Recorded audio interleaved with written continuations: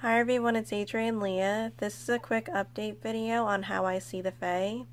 So over the years, I have been seeing the Fae in different ways.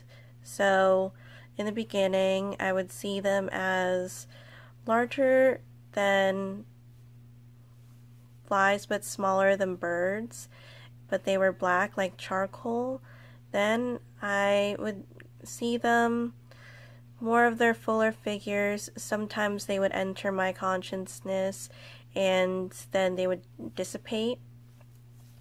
And more recently, I have been seeing them as colored flowing auras.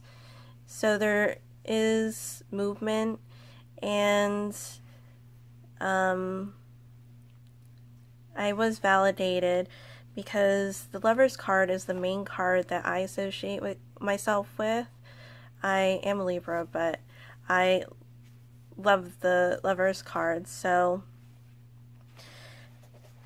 I was using the Tarot of the Secret Forest, and I'll do a video on this deck because this is one of my main decks that I really connect to with the Fae. And this is the Lover's card.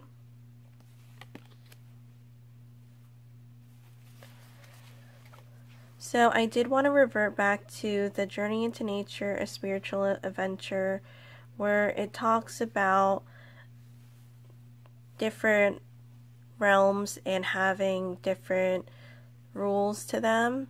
So if we live in this realm, the rules that are applied to our world, like being able to walk on certain things, how heavy we are, and so forth, so on and so forth, may not apply to other realms. So it's really interesting, and having the acceptance of not having the physical form opens your eyes up to the formless. So that was just my little update on it, and if you'd like to see more updates, I'll keep you updated on that.